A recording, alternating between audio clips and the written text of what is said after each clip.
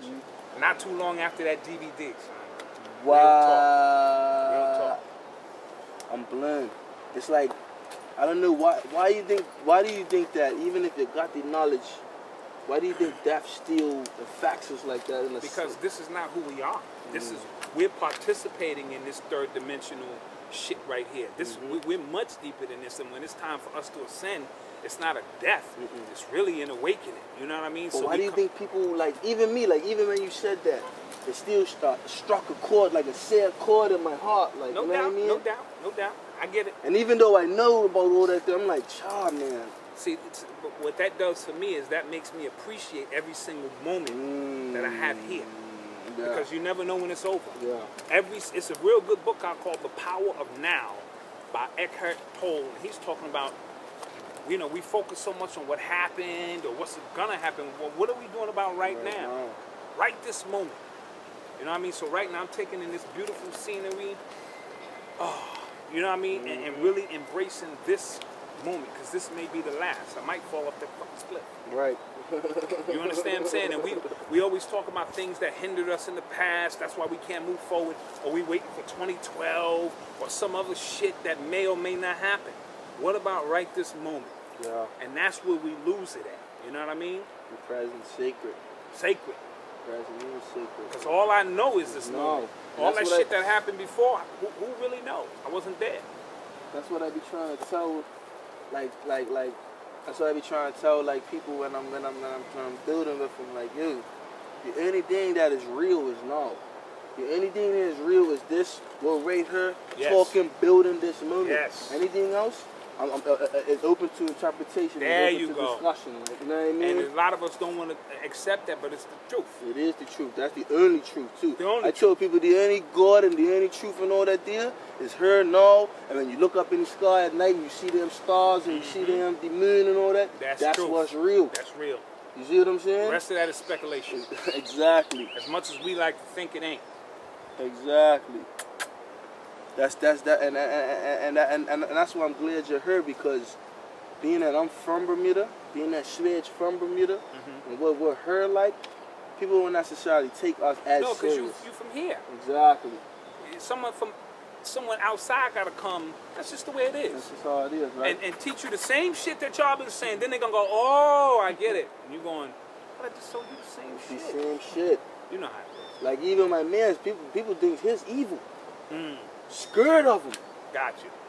That's because they're afraid of the unknown.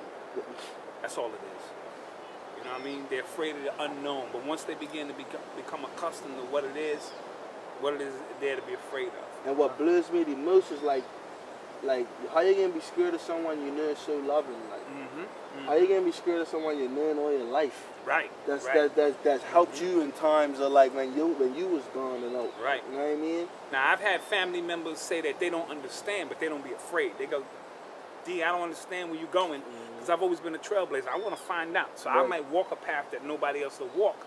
And I'll be the first one to say, dude, don't go down there. There's snakes down there. I just came from down there. There's snakes. Don't go down there. Or, dude, it's beautiful down there. It's lovely. So, easy, baby. You know what I mean? I'm down there, go down there and enjoy. So, you know, somebody's got to trailblaze or you know what I'm saying, find out what it is. But you can't be afraid to tell somebody when you're wrong. I drank my urine for 6 months, you know, to find out if urine therapy works. And I was able to return to the people and say, look, I'm still here. It made me go to the bathroom, which was a good sign because it was detoxing. It didn't make me sick. It didn't give me no fever, none of that. So therefore, I'm able to give you good. Now, for you, it may be different. But I know I tried it. Wifey tried it. No more yeast infections or no kind of, you see what I'm saying? So I do know, maybe back in ancient time when we were more pure, then your urine might have had a more pure effect. It didn't give me supernatural powers, but it didn't kill me. Exactly. So remove the myth that if you drink your urine, you're going to die. Because if you get stranded on the island, guess what you're going to be doing? You're going to be drinking that urine. No doubt, in the middle of the ocean. In the middle of the ocean, because you know you can't touch that salt water. No. You're drinking that urine. You know what I mean? So, you know, so every time I study something, you know, I'm very analytical as being a Virgo. I try to find out, you know, if it's real. You're a Virgo too?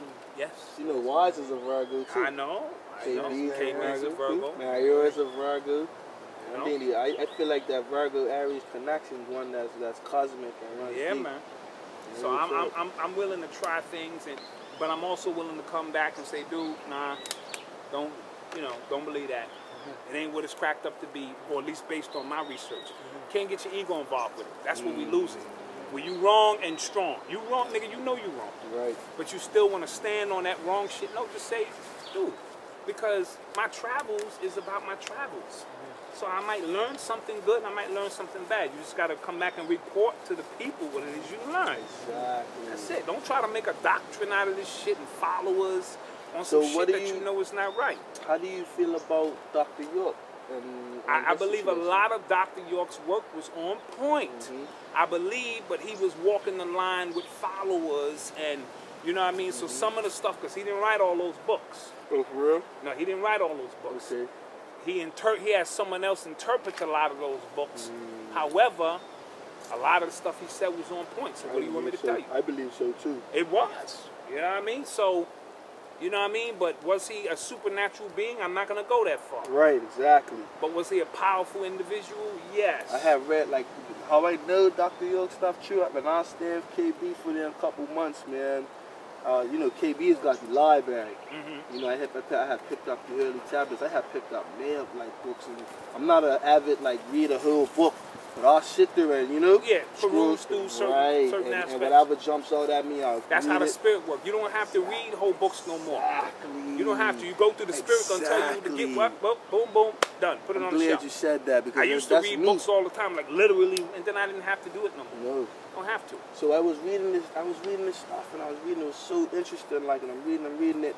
And I'm like, man, this feels right. Like, you know what I mean? Because it was ancient pre-history before it was even history was a word. Yes. So, and then one day I was watching Discovery Channel or something like that. And they was talking about how the Earth was formed and all that, and it was the exact same shit.